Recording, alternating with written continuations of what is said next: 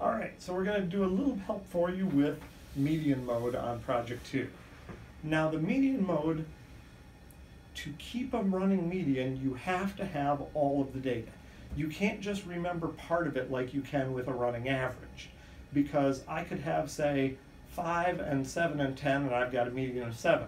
But then if 17 zeros come in, the median is 0. But you don't know that unless you save all the data. So one thing we could do is we could keep all the data that we want, like I just said, 5, 7, 10, let's say 15, 21, and I could keep this in the vector. I could sort it. Every time I add things to it, I could sort it, and I'd spend way too much time sorting it. Now, if we want a median, if we've got an odd number of values, it's always the middle one. If there's an even number of values, then it would be the middle 2 that we average. But still, having a vector full of values that we're maintaining in sorted order is going to take too long. Well, one thing we could do is we could say, well, hey, how about if instead of having one big vector, let's make 2 smaller vectors, 5, 7, 10, 15, 21, 23. So I'll take the big sorted vector and the little sorted vector, and I'll take the median of those 2 values. Well, now I've traded sorting one big vector for sorting 2 smaller vectors, still too much time.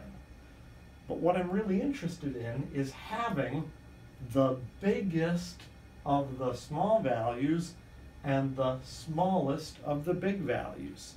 So instead of having 2 vectors to store each half, I could have 2 what? Think about what this project is all about in terms of data structures. And then you just have to make sure that the small half and the large half are actually either the same size, or we don't want them to be different by more than 1 in size. So if I've got 3 and 3, or 4 and 3, or 3 and 4, I'm fine. But if I get up to, say, 5 and 3, I've got to rebalance it to have 4 and 4. So that's the basic idea of it. If you want to do a Google search, look for fast median and, hey, what's our data structure in project 2?